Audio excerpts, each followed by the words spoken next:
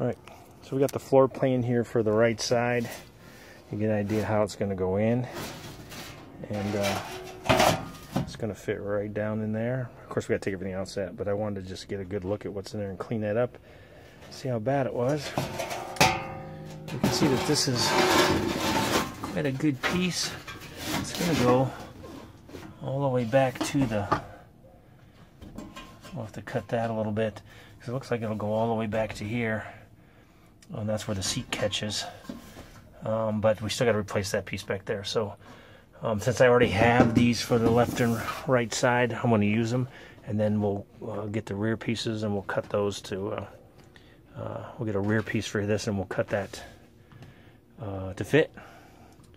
But that's where we are.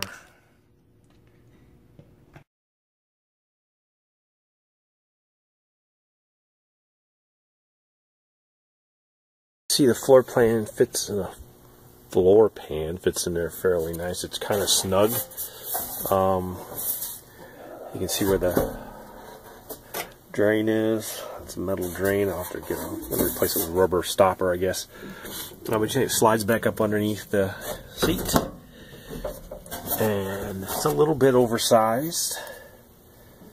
At least for putting it in this direction. If I was going to put it underneath, it'd probably be better, but it's going to go in from this direction. But you can see how it lines up really good with the seams here. That lines up almost perfect. So it's really very good. A little oversized, but that's fine. I'll trim what I don't need. But it looks like I'm going to do a good piece of this, a good piece of that. And I like that it runs up the transmission housing. That's pretty good. That'll make a nice we can make a nice blend in there, and it should be pretty close. It's so close, very, very close. Drop you. Right, there you go.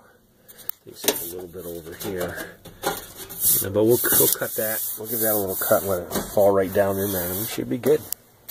So that'll be coming up probably because we're close to the holidays. It'll probably be after the holidays.